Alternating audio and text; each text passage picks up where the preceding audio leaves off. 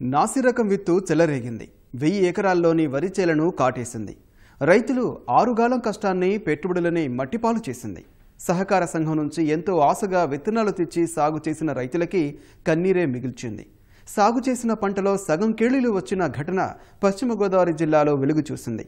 మొదట పరిహారం చెల్లిస్తామన్న కంపెనీ ప్రతినిధులు ఆనక చేతులెత్తేయడంతో న్యాయం కోసం రైతన్నలు రోడ్డెక్కారు.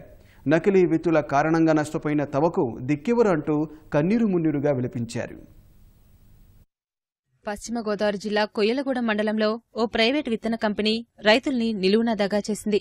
నకిలీ విత్తనాల కారణంగా 1000 ఎకరాల పంట కేలీమయమైంది. సమీపంలోని ప్రాథమిక సహకార సంఘం నుంచి మంచి విత్తనాలని నమ్మి మార్కెట్ ధర కన్నా అధిక ధరకు కొనుగోలు చేశామని రైతులు వాపోతున్నారు. 1000 ఎకరాల్లో సాగు చేశామని, అన్ని చోట్ల కేలీలే దర్శనమిస్తున్నాయని ఆవేదన వ్యక్తం చేశారు. 1 ఎకరాలో 3-4 రకాల కంకులు కనిపిస్తున్నాయని రైతులు చెబుతున్నారు.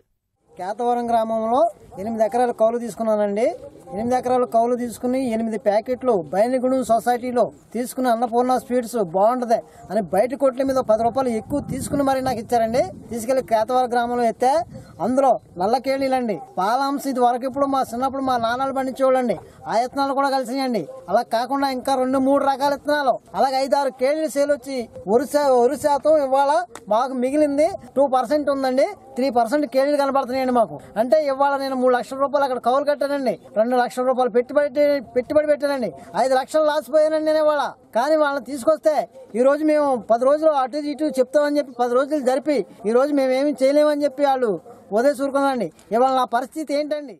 ప్రస్తుతం వరి పంట మొత్తం పొట్టదశ, ఈనే దశల్లో ఉంది. సాగు చేసిన రకానికన్నా భిన్నంగా కనిపించే మొక్కలను కేలీలు అంటారు. అలాంటిది కేలీలు అధికంగా ఉండడంతో ఈ విషయాన్ని రైతులు కంపెనీ ప్రతినిధులకు తెలియజేశారు.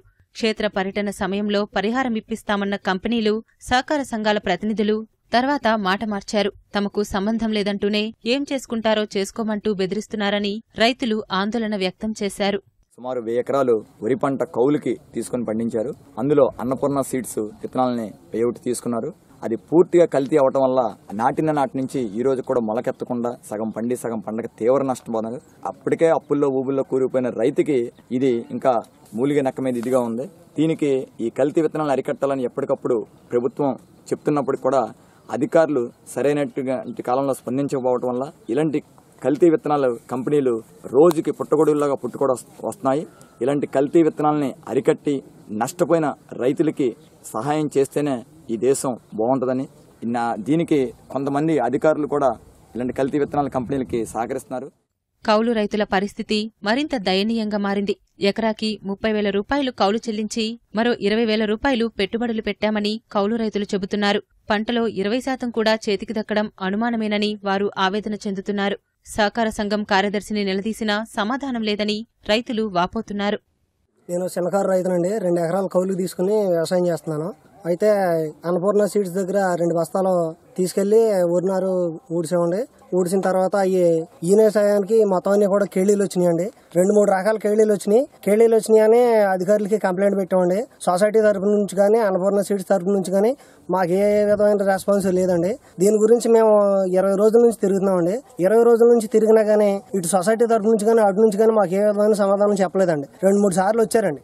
వచ్చి అలాగనే ఇలాగనే మాకేదో అలాగే కలబోలు మాటలు 4 మాటలు చెప్పి మా ఏడుపు తీరుతాకి ఏదో ఒకసారి వచ్చి వెళ్ళినట్టుగా వెళ్ళారండి. అక్కడ నుంచి మీకు అది చేస్తాం అన్నారండి. 40% పోయింది, ఇది 40% పోయింది కాబట్టి మీకు నష్టపరిహారం ఇప్పిస్తామని ఫస్ట్ లో చెప్పారండి. చెప్పిన తర్వాత వెళ్ళిపోయి ఇక్కడ నుంచి జారుకునే దాకా ఆ మాట చెప్పండి. ఇక్కడ నుంచి వెళ్ళిపోయిన తర్వాత మాకే విధమైన సమాధానం లేదండి. 35,000 కౌలు తీసుకున్న తర్వాత మళ్ళీ పెట్టుబడి 20,000 ఉంటదండి. సుమారు కూలీలు అయితేనే, ఎరువులు అయితేనే, పురుగు మందులు అయితేనే రకరకాల యాతన పడుతూ ఉంటారండి. ఒక్కో రైతు బోళ్ళంత యాతన పడి బంగారం గట్రా అన్ని పెట్టుకుని చేస్తూ ఉంటారండి. దాని నిమిత్తం రైతుల్ని ఇలాగ ఇబ్బంది పెట్టి ఈ స్పీడ్ ఇలాగ ఇవ్వటం అనేది కరెక్ట్ కాదండి.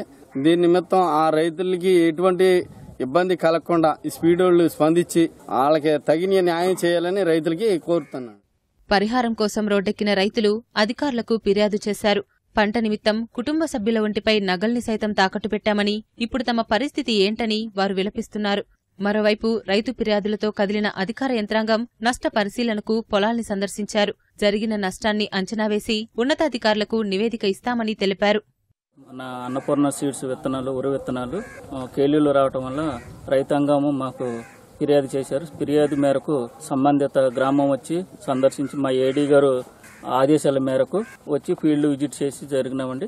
ఈ కంప్లైంట్ లెటర్లో సంబంధిత అధికారులకు తీసుకెళ్లి అధికారులకి సమర్పించి తగు చర్యలు తీసుకుంటామండి. దేశానికి రైతు వెన్నెముక అంటారు. అలాంటి అన్నదాత అడుగడుగున దగా పడుతున్నాడు. కల్తీ విత్తనాల మొదలు ఎరువులు, పురుగు మందులు అన్నింటా మోసపోతున్నాడు. నియంత్రించాల్సిన అధికారులు సైతం నకిలీ కంపెనీలతో చేయి కలపడంతో నకిలీలకు ఆడింది ఆటగా మారుతుంది. ఇప్పటికైనా ప్రభుత్వం స్పందించి నకిలీ కంపెనీల ఆట కట్టాలని కర్షకులు కోరుకుంటున్నారు. పశ్చిమ గోదావరి జిల్లా బైనగూడెం నుంచి గణేష్, ఈటీవీ న్యూస్.